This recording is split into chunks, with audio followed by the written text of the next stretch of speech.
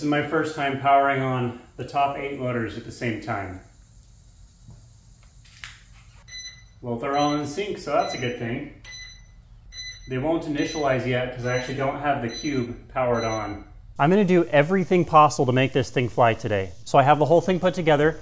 I have the flight controller mounted on it. There's a couple things we still need to do. First, I have to provide power to the flight controller, which I haven't done yet. So I have a couple of options there. The problem is, despite my flawless organization skills, I can't find the parts that I need. So I could either do what I always do and take parts off of another drone, rendering it useless. But then I had a different idea. This is the Pixhawk 6C flight controller that I actually got for this build specifically, because the Pixhawk 6C has 16 PWM outputs, which makes it possible with some custom code to control 16 motors and ESCs, obviously. So since this is intended for this drone anyway, I'm just gonna go ahead and take some parts out of this box and use it for the Cube Orange flight controller instead, until it comes time to replace it with the Pixhawk 6C. The next issue is I don't have a pretty way to mount the battery, so I think I'm just going to duct tape it in place right here, and that'll be good enough for now. So I have like really intense ADHD, and I've spent the last hour looking for an XT60 connector to connect this little power thingy to the orange cube, and I could not find my bag of connectors anywhere. I found one that was like this inside my house. I put it in my pocket. In my pocket. And I swear it just completely vanished. Somehow it did not make it out here to the shop with me. It was just gone out of my pocket, like Tinkerbell took it away. I have no freaking clue where it went. But while I was looking, I found an unused roll of duct tape, which I'm going to use to strap the battery onto the drone today. And then of course I found my bag of connectors after looking for an hour. It was exactly where I thought it was, just under a whole bunch of crap that I have no idea how it got there.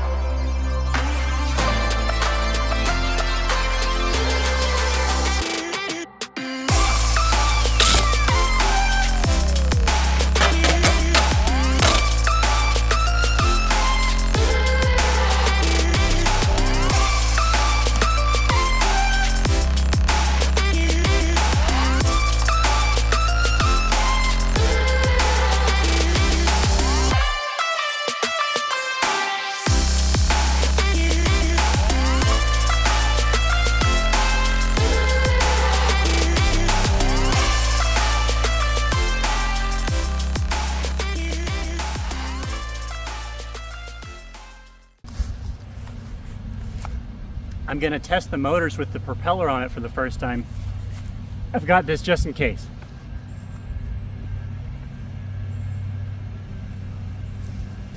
Testing motor A at 13% throttle for 1 second. 3, 2, 1. Sweet. Increasing to 15% for 2 seconds, all motors. 3, 2, 1.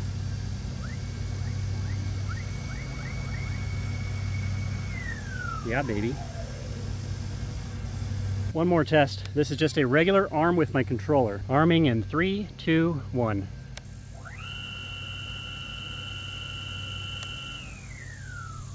Beautiful. All right, let's take a break because my 3D prints aren't doing too good in the 98-degree sun. Here's my 3D printed body.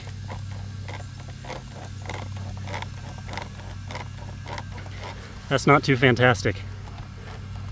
Jeez.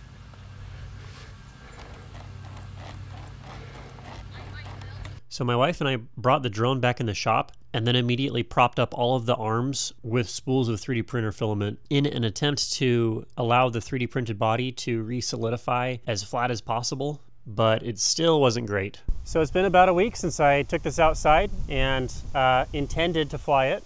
and then had some issues with the sun. I don't know how obvious it is, but I'm just going to do a quick walk around and try to see if you can tell how wavy it is, because it's very wavy. Of course, this is PLA, and it kind of blew my mind that I had this issue. I mean, not really, because I've had PLA melting issues in the past, but it's very solid. It's much more rigid than like ABS or PETG.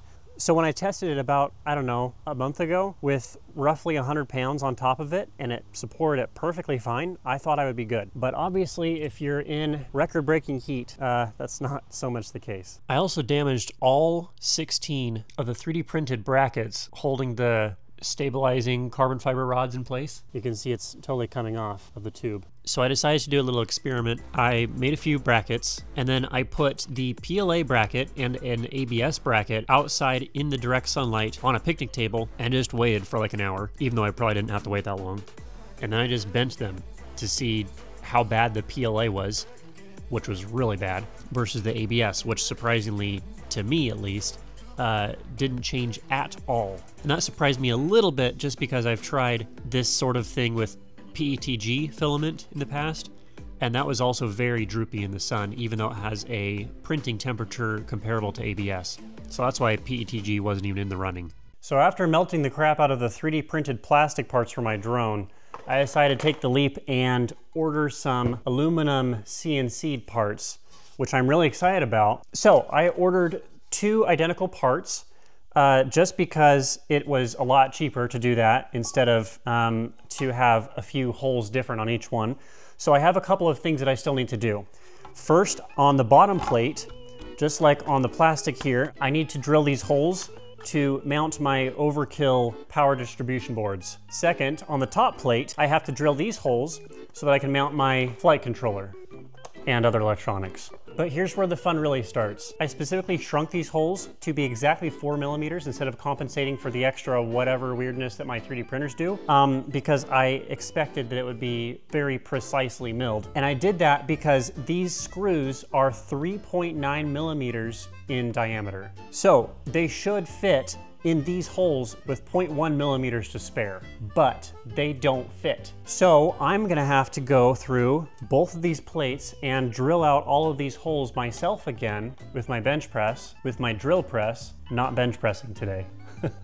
Anyway, I was in my house and I found the right drill bit that I needed, 5/32, and as I was walking out to the shop, I somehow dropped it in the grass. And so I had to go and dig up my metal detector that now I have to assemble, that I originally bought 3 or 4 years ago to find drone parts in the grass. But yeah, now I have to go hunt down my drill bit in the grass so I can drill these stupid holes so I can build my stupid drone.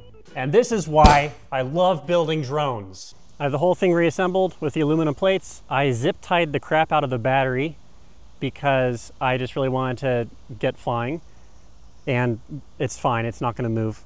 And I also have a cinder block beneath the drone that's tied to it with about a foot of slack, just so I can see how it behaves when it gets off the ground, make sure it's not freaking out or anything. This should be a quick test.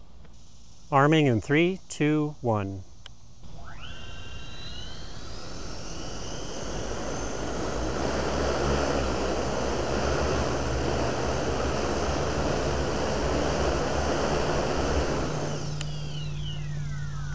All right, well, it responds to all my controls correctly. I can already tell it's gonna need some tuning, but that was great. That's all I needed, so I'm going to untie the cinder block.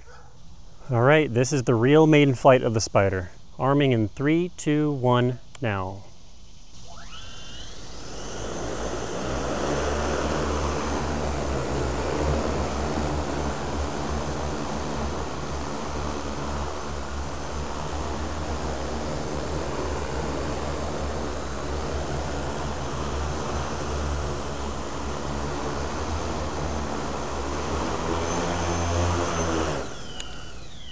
It flies. Needs some tuning, but it flies.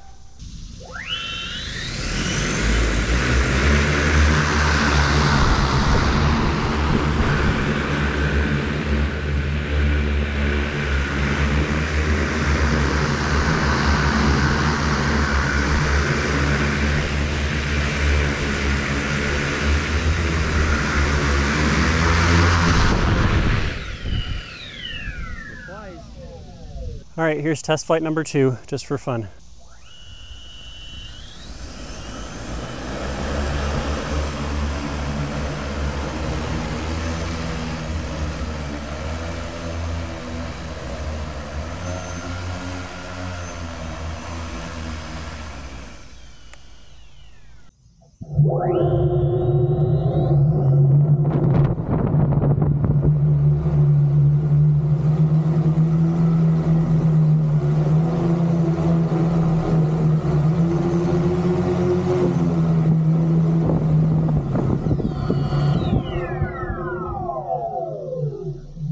The yaw authority is not great. I didn't give it much throttle, so that's good. Just means that it has a lot of power. I'm gonna fly it back over here.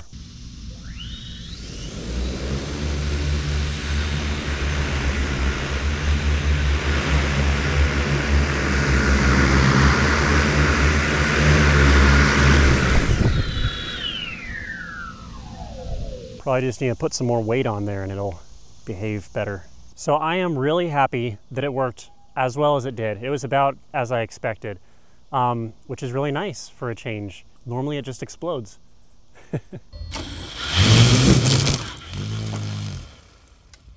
But yeah, when I was flying it, it felt pretty floaty because I did not have the throttle up very high because the thrust weight ratio is pretty crazy. I don't actually know what it is right now, but I'll put it on the screen once I calculate it afterwards. So that's gonna be even crazier when I have 16 propellers on this thing. We're definitely gonna have to weigh it down to be able to increase the throttle to have some kind of yaw authority. But it works, it's responsive to my controls. I honestly couldn't be happier.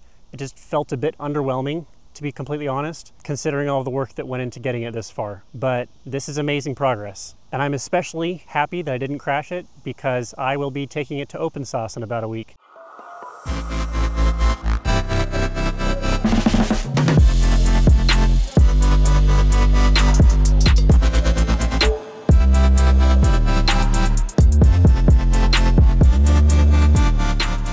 So a few more weeks have passed and I have some exciting news. I finally grew a brain. Yeah, I put some wheels on it. That makes it so much easier to move this thing around. And check this out. Now I can just wheel it outside the shop and, oh cool, I just broke it. Whatever. I'll just set it on there for now. Let that be a lesson to not kick 3mm thick PLA. And obviously I put the seat on it, so that's pretty cool. I want to do some testing with it. I also have a really nice placement for the battery just behind the seat, mounted on there very nicely with a Velcro strap. And yeah, open source was a few weeks ago. I had a lot of fun. I saw a few of you guys there, so that was super cool. I made this shirt for it. You can see my logo right there. Let's see, what else is new? Oh, did you notice my Michael Reeves costume? I got a nice big pimple right here. I thought maybe if I look more like Michael Reeves, the algorithm would treat me like him. So you can see I have my trusty Pikachu riding in the pilot seat. And that's just because his last flight got cut a little bit short. So for this flight, I just want to see if the added weight will actually allow the drone to handle a little bit better. Because with the chair and the extra little bit of aluminum and my Pikachu, it weighs just a hair under 55 pounds. Okay, I guess we're good to go.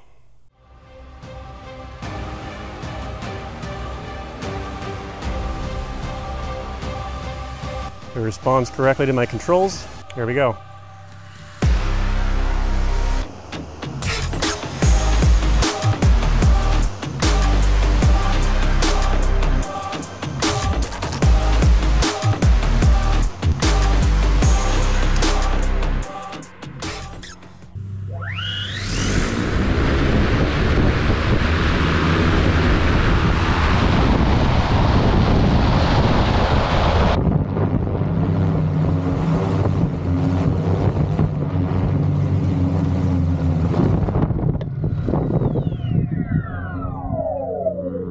Something's inverted. I think it's my roll. And I do not know what just flew off of it. Let's check on my, my roll looks like it's set correctly. Oh, it was part of the landing gear that just flew off. Here it is. Well, we know it works. It needs a lot of tuning. With this extra weight on here, I don't want to risk breaking anything else. So sorry for the super lame ending, and we'll be flying better in the next video.